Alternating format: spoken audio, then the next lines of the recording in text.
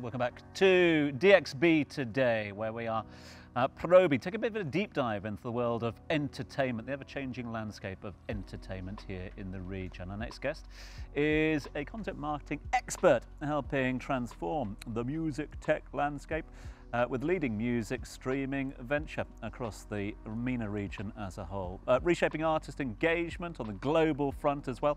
Welcome Salam Kmeid to the stage.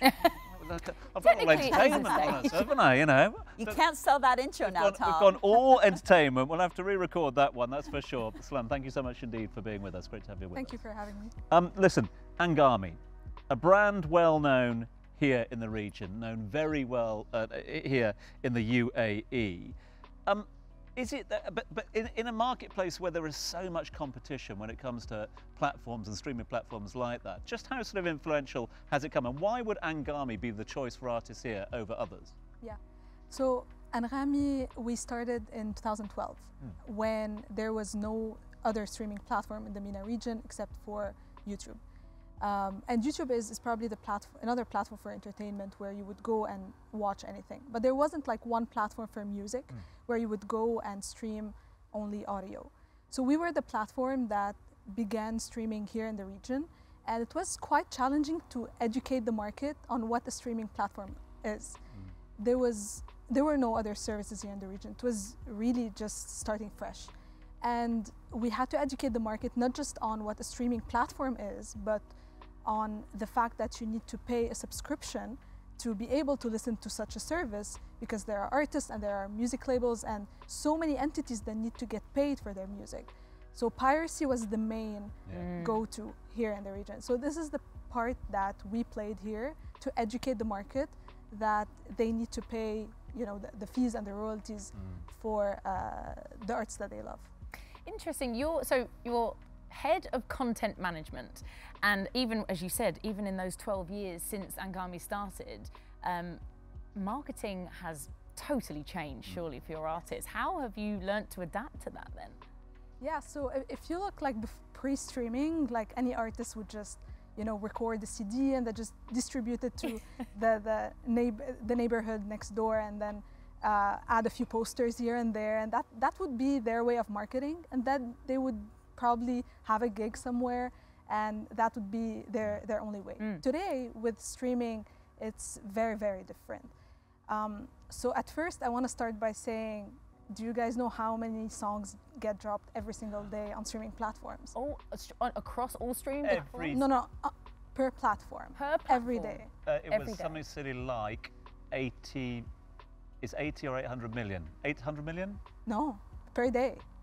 Per day, it's 100,000. 100,000. I was going to say 10,000. 800 million. Who are these? Over the year.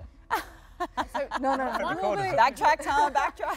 100,000 songs, tracks per day. Per day. Whoa. Per platform. Get dropped from the platform. Yeah, per platform. Correct. Yeah. Onto. Yes. Yes. So how do you decide which artists you then feature and showcase and promote out of 100,000? How do you? Exactly. Now you have the challenge on who do we decide to promote and to feature, and how do we market this? Quite. That's the challenge. So there is the job of the streaming platform, but there is also, the artist plays a key role here, and their music label and management as well, because the artist needs to establish their identity. They need to know, they need to strategize, they need to know who they're addressing their music to. And from there, the music platform can come in and then try to share that artist's story and help that artist reach to a new audience in the entire world. Well, it sounds like this is a great opportunity to showcase local talent. Yeah. As we spoke earlier, is how can people, homegrown brands, actually promote themselves in the region? Are you leveraging this kind of algorithm to promote homegrown talent? Definitely. We have very strong algorithms when it comes to recommending local artists onto different audiences. So something that is really, really cool about Anghami is that it doesn't matter whether you are a local artist or Class A Dua Lipa or Taylor Swift.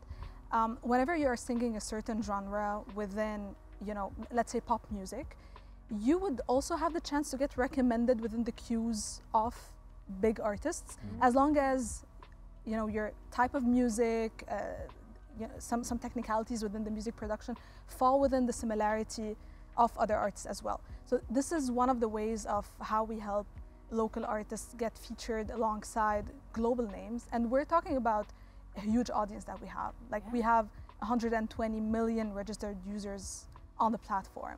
Like we're the platform that connects all of the Arabs around the world. So saying that then, if there is someone watching at home, a homegrown artist, how do they get their music onto Anghami? Like, and how do you make those decisions?